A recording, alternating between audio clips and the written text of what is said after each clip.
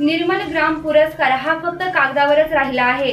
जिल्ह्यातील अनेक ठिकाणी शौचालय हे अपूर्ण अवस्थेत आढळून आले आहे।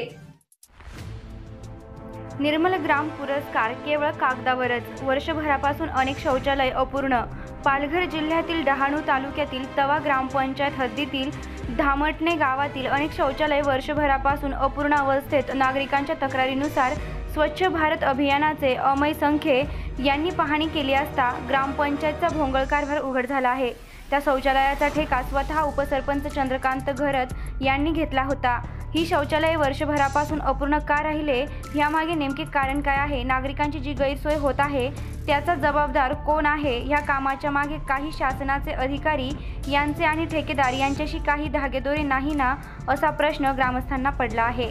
तुम्ही काम घेतलं त्याचे पेमेंट तुम्हाला मिळालं का? मला ग्रामपंचायत मार्फत 6000 प्रमाणे पहिल्या काम घेतलं हाती अर्ध झालं की त्याच्यानंतर मी प्रस्ताव देतो त्यांना काय ह्या व्यक्तीचं काम चालू आहे।